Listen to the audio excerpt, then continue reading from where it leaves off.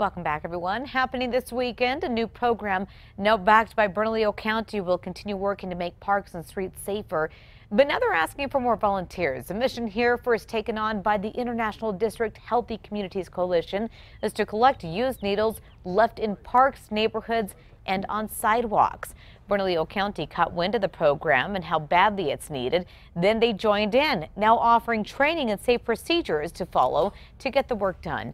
Get this, in just 10 weeks of cleaning up, the group's already collected over 1,400 needles in 6 different parks, but they say even more communities need their help.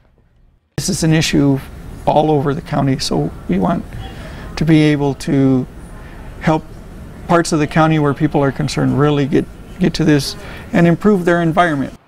Now, officials say communities from West Central to Far East Side to Bareilles to Singing Arrow now requesting their help. Organizers say they'll pick up anywhere between 31 to 500 needles at a time, which is why the need for volunteers is greater than ever.